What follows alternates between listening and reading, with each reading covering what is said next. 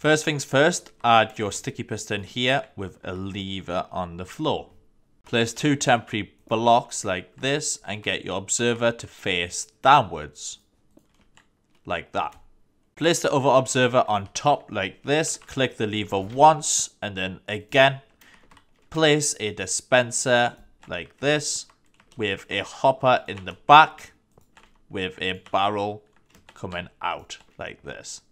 Next, you want to add a row of blocks going along the top and sides like this. Flick the lever, add the floor, extend that 3 blocks, extend the walls 2 blocks, add the roof 2 blocks as well. Get a half slab, place at the top, get some shears and 1 bit of glow lichen. Don't forget to add the bone meal into the barrel. Flick the lever, place glow lichen on the dispenser, aim for the bottom middle, and then just keep on mining. Your herbalism levels will go up. You'll get loads of glow lichen. Around about 5 stacks of glow lichen will get you $3,500. And that's how you build a super easy herbalism farm in Skyblock Minecraft.